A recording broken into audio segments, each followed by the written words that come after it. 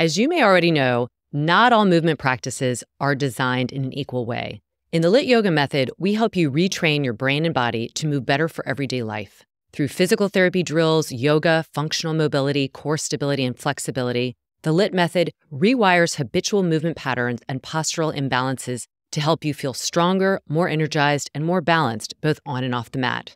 Our online platform, the LIT Daily, is designed for easy convenience with a robust offering of class types, so you can boost your energy while getting stress relief. Improved brain wiring means you will move with more ease and efficiency because we teach you the how and why behind movement choices, not just poses for the sake of poses. All movement teachers on the platform are certified by LIT and share a common language, providing education with clear cues that give you the needed reinforcement for enhancing your movement habits. Thousands of students in over 50 countries get LIT to feel more confident, more powerful, and more alive. We offer 2 subscription options for all levels and bodies. The LIT Daily option consists of over 500 classes in our library, with so many categories I can't even list them, but some include short on time, injury prevention, stress reliefs, and different body parts. There's also a Tuesday and Thursday live class that's streamed on the Daily, and there's always a class of the day to help you take the guesswork out of what class to do.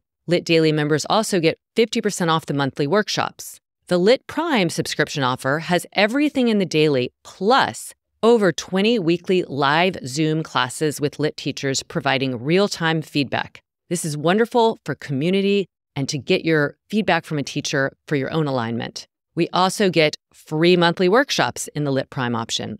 Both of these are streamable right into any TV or device through an Android, iPhone, and iPad apps. Movement changes everything, and when we move better, we feel better. So sign up for our free 2-week trial and see how getting LIT can help you feel your best today and for years to come.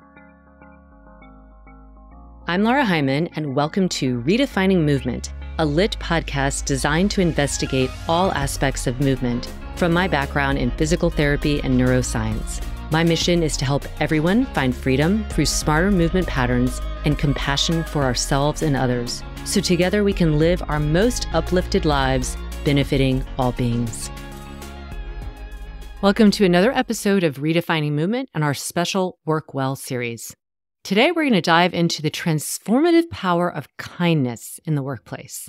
I'm thrilled to be joined by Josh Kilmer-Purcell and Brent Ridge, the dynamic duo behind Beekman 1802. From the moment we start our conversation, their passion for infusing kindness into every facet of their company becomes abundantly clear. Brent and Josh share the remarkable origin story of Beekman 1802, where an act of kindness toward a struggling neighbor sparked the beginnings of their now thriving business. They reveal how kindness has been the guiding force behind their company's ethos, extending not only to their employees and consumers, but also to their community and beyond. We explore the concept of kindness in the workplace, going beyond mere niceness to discuss the significant physiological and emotional impact of genuine acts of kindness. Brent and Josh explain their innovative approach, setting the stage for a workplace culture centered on kindness and how it significantly affects employee retention and satisfaction. Here's my conversation with Josh and Brent. Welcome, Brent and Josh. I'm so happy to have you both here. We're great to be here. I would love to hear a little bit about your history at Beekman 1802 and then how you progressed or even began with this seed idea of kindness. Kindness was the first product of Beekman 1802, we always say. Before we ever made a single bar of soap, before we made any other products, kindness was the first. And it all started because Brent and I were 2 New York City guys. Brent was a doctor. I was a writer. We were traveling in upstate New York one autumn weekend to go apple picking, and we stumbled on this little town and this farm that was for sale. We fell in love with it. We bought it. And then we got a letter in our mailbox from a neighbor, and his name is Farmer John. He was losing his farm. He had 80 goats and nowhere to bring them, and he asked if he could bring them to our farm. We always say that was the first act of kindness because we said, sure, bring your goats. In fact, there was another little house. We said, you come too, John. And long before we ever thought we were going to start a company, that act of kindness set us up, because it was 2 years later when the big recession of 2008 hit. We both lost our jobs. And we literally Googled, what can we make with goat milk? And soap was the first thing that came up. And if we hadn't had those goats, we wouldn't have started the company and saved the farm. Everything about that is so heartwarming, but it's also so impressive that you literally just had this huge instinct and went right for it. I mean, just to have a visit turn into an entire change in your life. Was that like a quick decision? You just led with your heart? Yes, I mean, certainly some of it was serendipity, but we were so in love with the farm that we bought in the community, and the community was so welcoming to us as two gay New York City professionals moving to a very rural part of the state. But everyone was so welcoming that it just felt natural to return that kindness favor to everyone. As urban folk, did you have any idea of how to care for a goat? No, and that was part of the reason we said, John, you come too. So Yeah. Farmer John came with the goats, and it was funny. In the very beginning, we were determined to learn as much as we can and like milk the goats with John every morning and do all the chores. And then we realized that the goats really did prefer Farmer John milking them versus two New York City guys. Well, I loved reading about how your ethos extends to the animals, to obviously the consumers, the customers, and then to your own family of employees. I think it's beautiful. That includes everybody in the whole circle. Yes, it really is our North Star. Kindness guides not only us, but everybody in our organization. And I always say it's so wonderful to have a one-word company mission because it's so easy for all of the employees every day, all the decisions they have to weigh, to have one very easy answer to every question, and that's lead with kindness.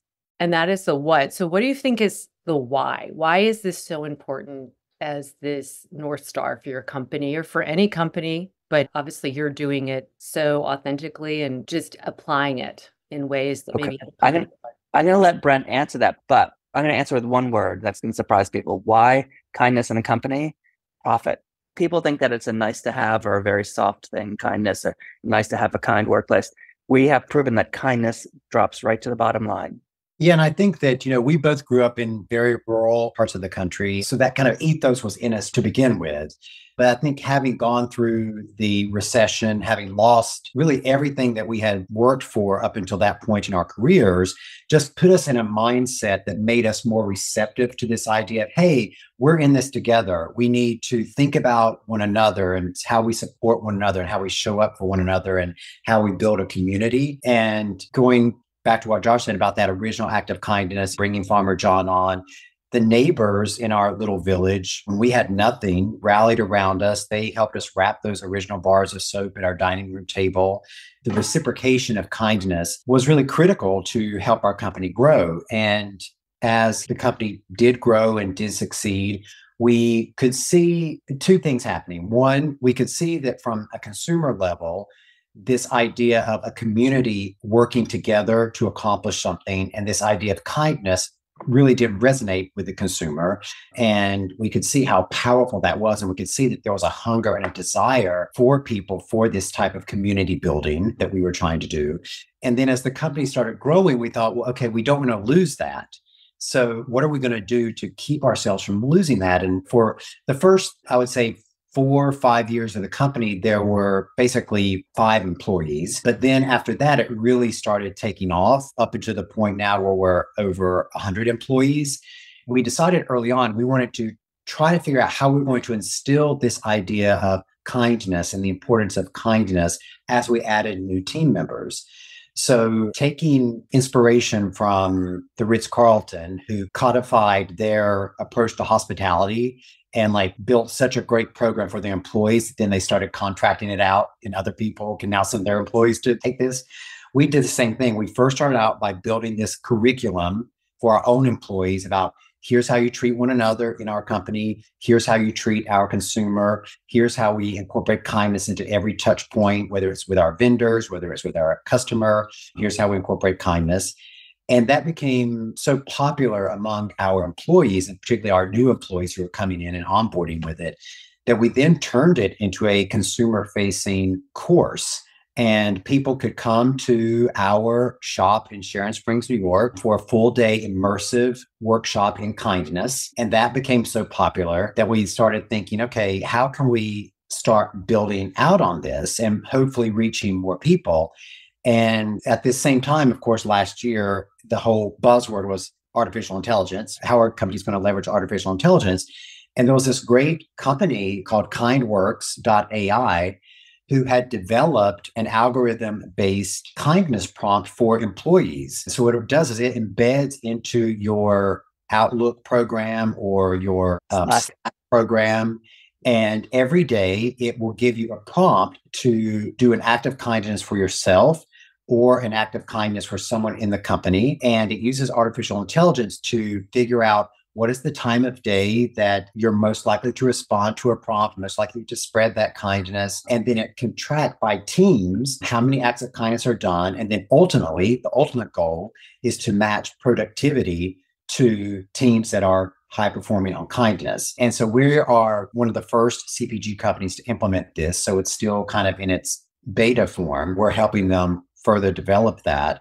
And our hope is that after we see how it works in our own company, that then we will be able to create a consumer-facing version of this artificial intelligence as well. So every day the consumer can get these prompts for kindness that are customized to help them incorporate more kindness into their lives.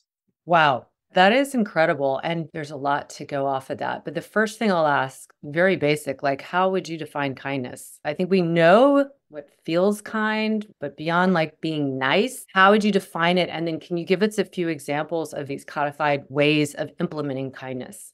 Kindness is actions that comes at a cost. A lot of people confuse kindness with niceness, and they're very, very different, especially when it comes to the workplace. You can be nice. Actually, many times people are nice because you don't have to pay a cost. You can tell somebody, I love your dress, even if you hate it, or ignore that somebody has a piece of spinach in their teeth, because that's a nice thing to do, as opposed to be kind and say, look, you've got something in your teeth.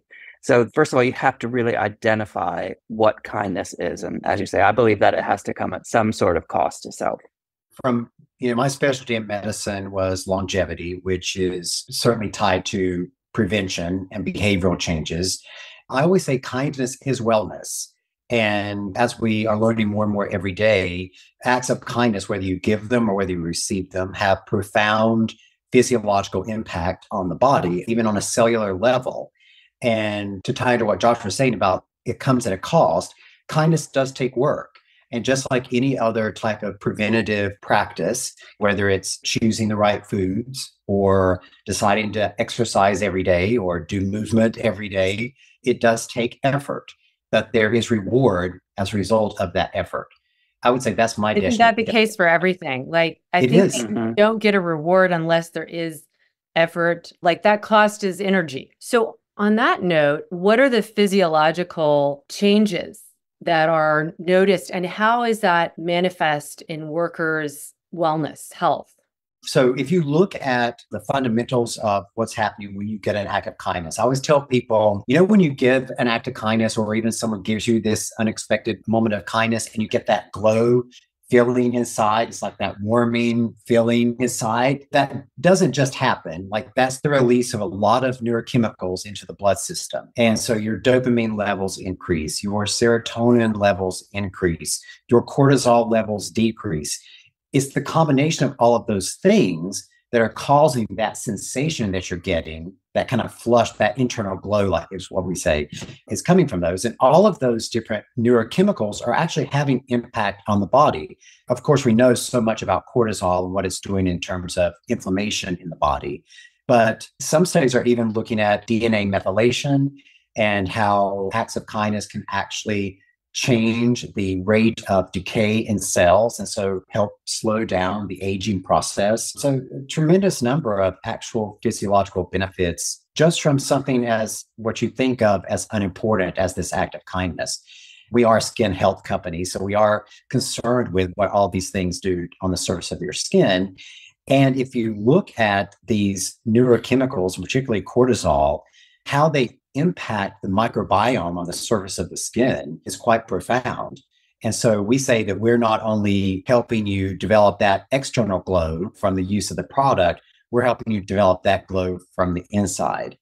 Now, of course, that's our consumer-facing proposition, but the same applies to our employees too, because our employees are basically the spokespeople for our company. Everyone they interact with, they are espousing these ideals.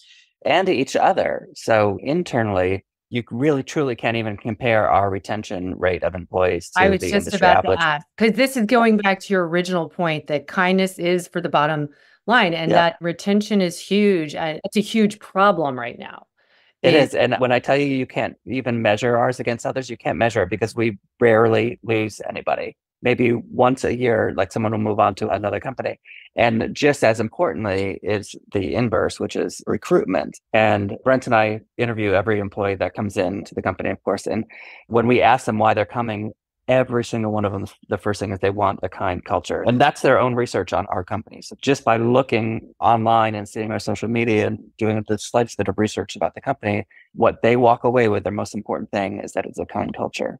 Since other people obviously know about this and they're even looking it up, like other companies, have they come to you and want to recreate this model, realizing that it's not just about some kind of optics or anything? It has a real profound impact, as you said, on employee satisfaction and retention and everything. The first obstacle, of course, is that kindness is hard to measure. So a lot of reasons that other companies don't adopt it is because it's hard to put a number on it. And that's what business is numbers. So that's why we worked with kindness.org as a partner to do research. And they developed the first scientifically validated tool to measure kindness in an organization. It's based on a survey that was validated with Harvard scientists, Oxford scientists, researchers. So first, if you can get that number, if you can get that kindness quotient for your company, then you can measure it on a continuing basis every year or biannually and see if you're improving or not improving. And then you measure your KPI metrics of your company against that kindness quotient and see if it correlates. So we're sort of in the early days of that. The first thing was to be able to measure it and put a number on it. And we have a scientific way to do that now. And just as a side note, I'm curious because I'm a little bit of a, I guess, not rebel, but just I do things a little differently. And being a pioneer, sometimes people can scoff at you. Have you experienced like this being like, it's probably at the end of the day when you're really, I mean, I know the feeling, like when you're really passionate, you don't really care about that. But I'm wondering if that ever has been an issue. I think sometimes it's less scoffing than like patronizing, like, oh, it's really nice. That's a nice marketing thing that you've got going there. And it's a kind little company, up in the middle of New York with goats. And that's really sweet. So we get that a lot. But then at the same time, we're one of the fastest growing brands in our category. So there is a correlation if people choose to see it. I love that. Can you give me a few examples of some of the kindness protocol? Like what would be an example of team activities or initiatives that they do on a daily basis that tick the kindness meter? Yeah, I'll give a great example. As we said, we have been in business for 15 years now and have always worked really hard to incorporate kindness and making sure that we're doing that in our company. And when we started using this AI tool, one of the first prompts I got for an act of kindness was to reach out to an employee in the company. It always does an employee by random. So it says, reach out to X person.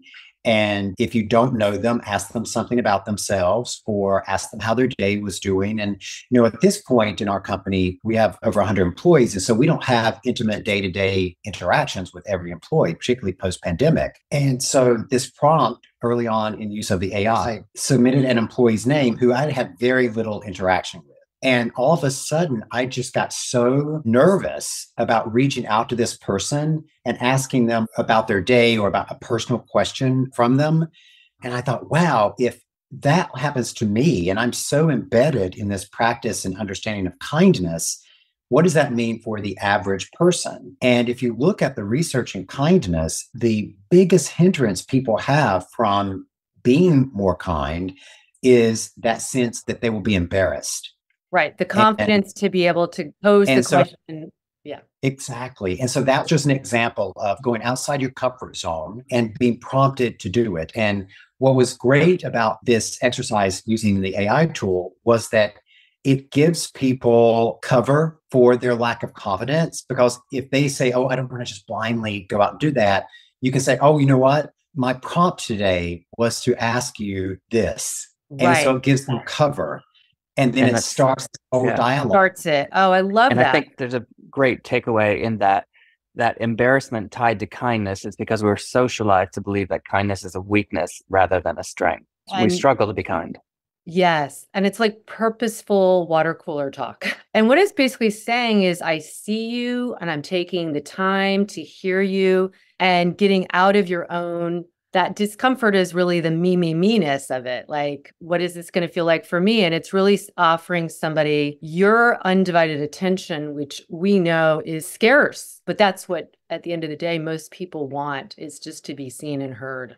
100%. And you said that beautifully. And part of this AI tool, it gives you the estimated time it's going to take you to do this act of kindness. And for instance, that prompt was like, this is a 15-second activity. All you have to do is send the email or send the text message. And I think that helps as well when people realize, wow, that such a small amount of my time can have such a big impact. And what I love about it is this is habit formation. You will need a cue at first, a guideline, and then it's going to feel good. Like both parties actually benefit. They feel really good from that interaction. And then it's going to be something that's much more automatic. You know, I feel like I do this a lot as I'm teaching people about their body and movement. And I'm always like, why didn't we learn anything? We barely even had sex ed, you know, and everybody was all at Twitter about that. Like, this should be something that is standard, a kindness course in high school. And for me, it's like understanding functional anatomy, but instead we're doing other things.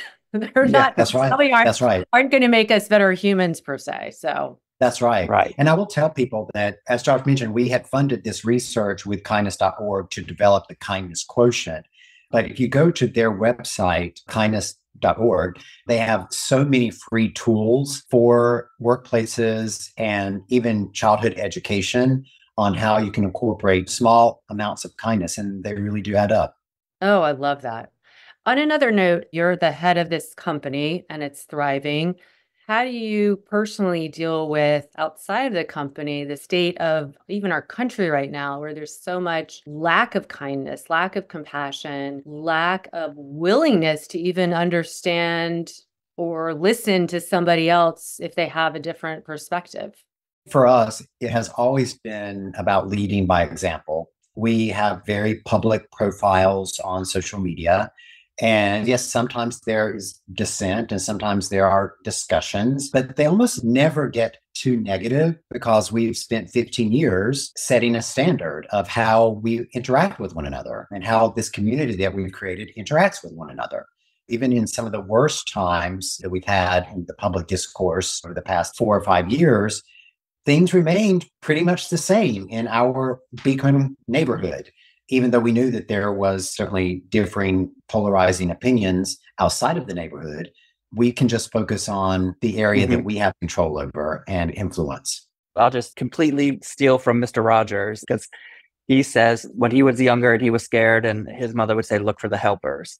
There's always people helping. And I think that's really important, especially as we go into this year in America, which we know is going to be vitriolic and not kind a lot of the time. Look for the kindness. Don't focus on the bad things and the meanness that's happening. Look for the acts of kindness and focus on those. Amen. I love that. That's really beautiful. It's like, be the change, be the example, and lead by that. And I think it's powerful. And like you said, we need more of the helpers out there. Speaking of helpers, I would love for you to talk a little bit about this Nurses First program, which the waves that you're sending out beyond your own company are really impressive. So can you speak a little bit about what inspired that? Obviously, Brent, your background in medicine, but I'm sure there's some more to it. We are always trying to figure out how we can elevate the public discourse around kindness. And we always say how to start the ripple. And so we thought, okay, well, nurses, they're of the most empathetic careers.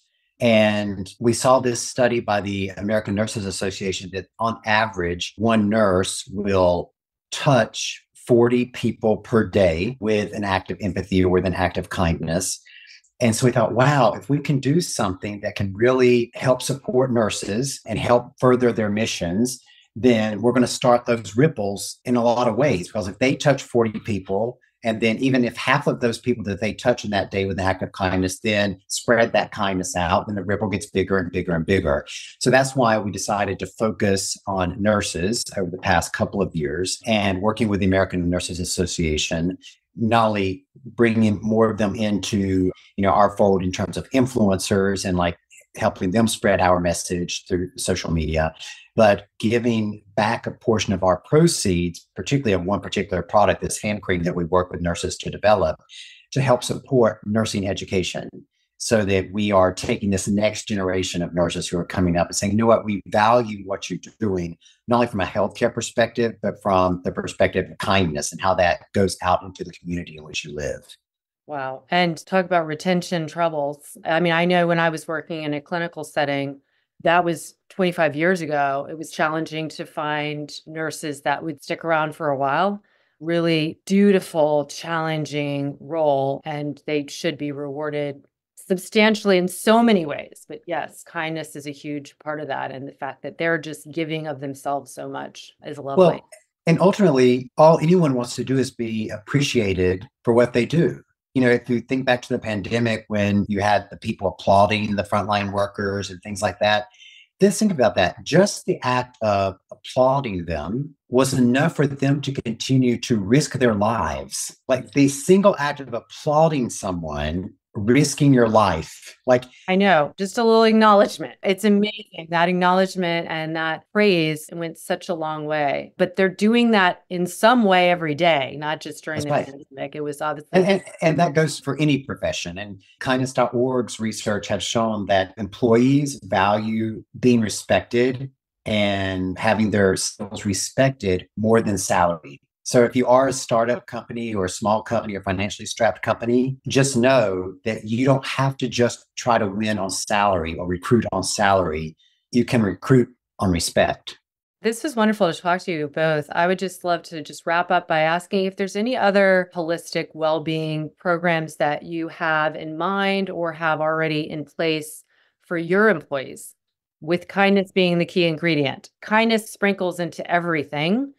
Yep. Physical, mental, I'm sure there's social. Yep. In addition to the AI services that we implement, every employee gets their kindness day each quarter where they can go out and volunteer in their communities.